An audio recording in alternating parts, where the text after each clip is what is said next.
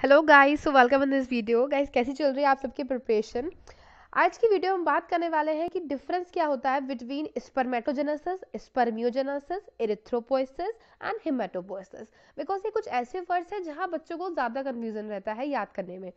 और जब ये क्वेश्चंस आपके नीट में आते हैं, अगर एक टर्म आ जाता है स्पर्मेटोजेनेसिस, तो आप कंफ्यूज हो जाते हो। तो मैं चाहती हूँ कि आप लोग में से जितने भी बच्चे कंफ्यूज हैं कुछ वर्ड्स को लेकर और वो चाहते हैं कि मैं उनको थोड़ा सा क्लियर करूँ, तो आप मुझे कमेंट सेक्शन में जरूर बताइएगा।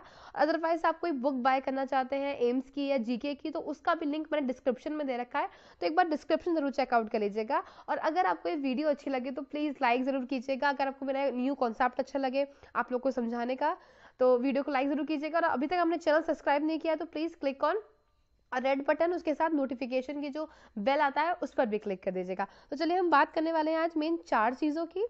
तो उन 4 चीज़ों पर आपको जो भी पहले से चीज़ें क्लियर होंगी वो चीज़ अलग है, पर मैं आपको सिर्फ एक छोटा सा व्यू दूंगी कि क्या चीज़ क्या होती है। अगर आप लोग चाहेंगे तो मुझे कमेंट सेक्शन में बताइएगा, मैं उसको और इनलार्ज करके बताऊंगी। तो पहला क्वेश्चन होगा आपका, what is spermatogenesis. Second question होगा उसी से related, what is spermiogenesis. Because ये फर्स्ट वीडियो है, मैंने कुछ टफ वर्ड्स नहीं लिए हैं। उसके बाद जो क्वेश्चन है वो है व्हाट इज एरिथ्रोपोइसिस, और उसके बाद क्वेश्चन है व्हाट इज हेमेटोपोइसिस। तो इन 4 क्वेश्चन के बारे में हम बात करने वाले हैं इस वीडियो के अंदर, तो watch this video till the end. सबसे पहला क्वेश्चन है what is spermatogenesis.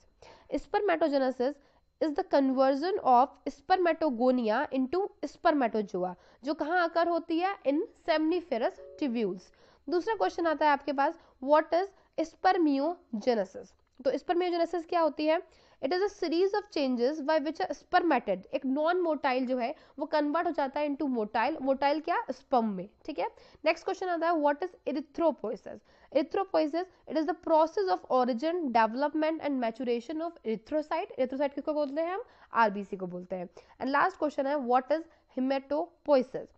हेमेटोपोइसिस it is the process of origin, development and maturation of blood cells. Blood cells मतलब कि डब्ल्यूबीसी, आरबीसी एंड प्लेटलेट्स, उसको क्या बोलते हैं? ब्लड का बनना, उसको बोलते हैं हीमेटोपोइसिस। गाइस, अगर आपको ये वीडियो अच्छी लगे तो प्लीज क्लिक ऑन लाइक, और आप अपने फ्रेंड्स के साथ या फिर आपका जो भी ग्रुप है उस पर आप व्हाट्सअप, फेसबुक या इंस्टा, आप उस पर भी शेयर कर सकते हैं इस वीडियो को, जिससे कि ज़्यादा से ज़्यादा बच्चों को इस वीडियो की हेल्प मिले और उनको जो भी कंफ्यूजन हो वो क्लियर हो, क्योंकि ये फर्स्ट वीडियो थी अबाउट दिस सीरीज। तो अगर आप लोग और ऐसी सीरीज चाहते हो तो प्लीज़ मुझे कमेंट सेक्शन में ज़रूर बताइएगा कि आपको और ऐसी वीडियोस देखनी है।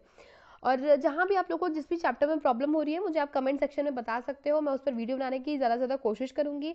अदरवाइज डिस्क्रिप्शन चेक कीजिए, उसमें ऑलरेडी बहुत सारी ऐसी प्लेलिस्ट मैंने उसका लिंक दिया हुआ है, तो उस प्लेलिस्ट में मैंने चैप्टर वाइज डिवाइड कर दिया है। अभी लास्ट मैंने डाइजेशन के ऊपर वीडियो अगर अपलोड की है, अगर आपको उसमें कोई कंफ्यूजन है तो आप डाइजेशन की वीडियो देखिए। आपको ई बुक बाय करनी है तो आप एक बार डिस्क्रिप्शन में चेक कर सकते हो, क्योंकि इस टाइम जो है अगर आप 4 बुक बाय करते हो तो एक बुक आपको फ्री मिलेगी।